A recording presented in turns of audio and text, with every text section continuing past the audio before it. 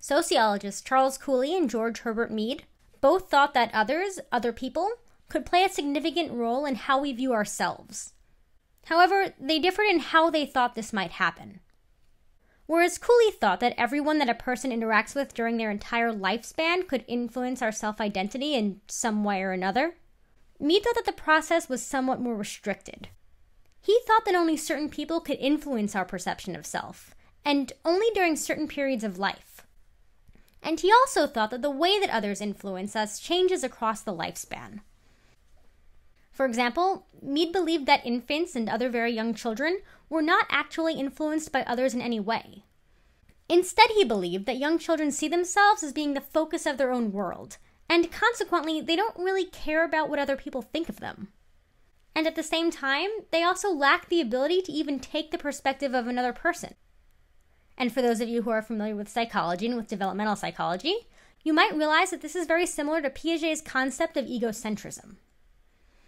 But Mead also believed that as we grow up, our beliefs about how other people perceive us start to become more important.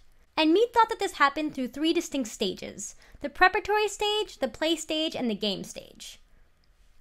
During the preparatory stage, children interact with others through imitation.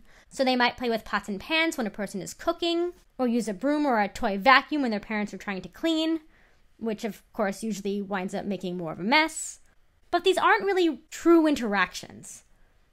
But as these children grow older, they start to focus more on communication with others as opposed to simple imitation of them. And they get practice using symbols, things like gestures and words and other forms of communication, that they will later have to master as they grow up. During the play stage, children become more aware of the importance of social relationships. And Mead believed that this was reflected in children's tendency to pretend play as other people. They play as mommies or daddies or doctors or firefighters, etc. And whereas before they were really incapable of taking on the perspectives of others, now they're really focused on them. Now they're really focused on role-taking, or mentally assuming the perspectives of another person and acting based on their perceived point of view. And even though this might seem like imitation, the kind we saw in the preparatory stage, this actually goes way beyond it because the children are able to respond. They're not simply capable of mimicking social interactions, they're capable of creating them.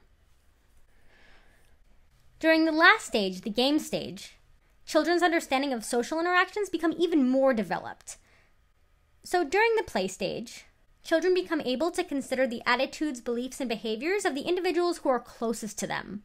But during the game stage, they start to understand the attitudes, beliefs, and behaviors of what Mead referred to as the generalized other, or society as a whole. And with this comes a whole new understanding of society. For example, children start to realize that people not only perform in ways based on what they personally believe, but also based on what society more broadly expects of them. They also start to understand that someone can take multiple roles, that people aren't simply moms or doctors or teachers, that they can be multiple things at once. And this is something that I actually recall from when I was a kid. I remember that as a really young child, I really believed that all my teachers did was teach. I thought that that was really the sum total of their existence. And so I actually remember it being really confusing when I saw them in a supermarket or learned that they had children of their own. And as all of this is happening, as children start to acknowledge the generalized other and they start to realize that people have multiple roles, they also start to understand that other people must have opinions about them, and that those perceptions are influenced by how they act and what they say. And so in response, they themselves begin to be influenced by these perceptions, and they start to be concerned about the reactions of others to what they do. But they don't really care about the perceptions of everyone they come across. They're mainly focused on the perceptions of the significant others in their life. And by that I don't mean a girlfriend or a boyfriend, at least not exclusively, but by all the people who have important relationships to that individual: parents, teachers, close peers. And Mead believed that this understanding led to the development of the I and the me, where the me is our social self and the I is our response to the me. So the me is how we believe the generalized other sees us. It is what we learn through interactions with others. And the I thinks about what those things mean. So as an example, the me might understand that people in the US typically go from high school directly to college, but the I might wonder if that is best, if maybe it would be best if some people traveled first, or if they maybe worked for a few years.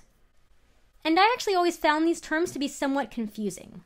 And so the way that I think about it is to think about the me as society's view, and then the I as the individual identity stepping in, or our personal responses to what society thinks.